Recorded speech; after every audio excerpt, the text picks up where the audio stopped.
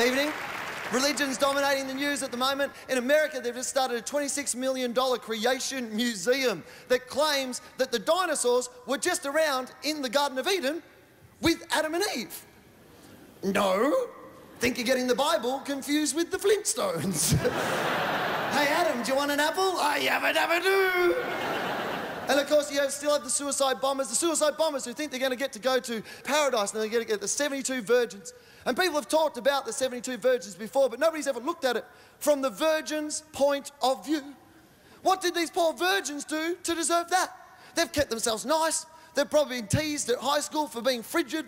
And as a reward, they have to spend eternity with mental Muhammad. That's unfair. The only message I can get out of that for teenage girls is give it away for free as soon as you can.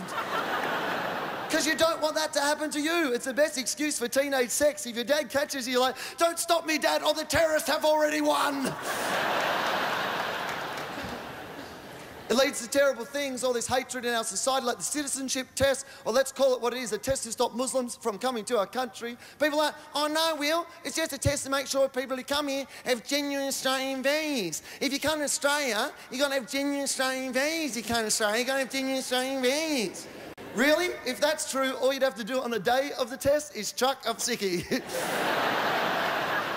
Genuine Australian values. What does that even mean? What, my values? Your values? Whose values? What are your values there, mate? Well, I like to lie, cheat, steal, I cover up for my mates whenever they fuck shit up. Will I fit in? Shit, mate, you could be Prime Minister. What are these genuine Australian values we're fighting so hard to defend? Is it the value of locking one of our own citizens in Guantanamo Bay for 5 years without a trial?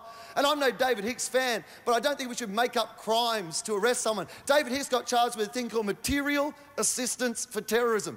What the hell does that even mean, material assistance? It makes it sound like he designed the uniforms. Queer eye for the Al-Qaeda guy. Do you know what's in this summer? Camouflage. Camouflage and beards. Camouflage and beards. You're the bomb. Oh, you are a bomb.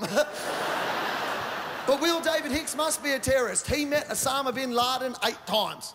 That was the argument they kept making. He must be a terrorist. He met Osama bin Laden 8 times. I love that. I love the idea that George Bush can't find Osama bin Laden.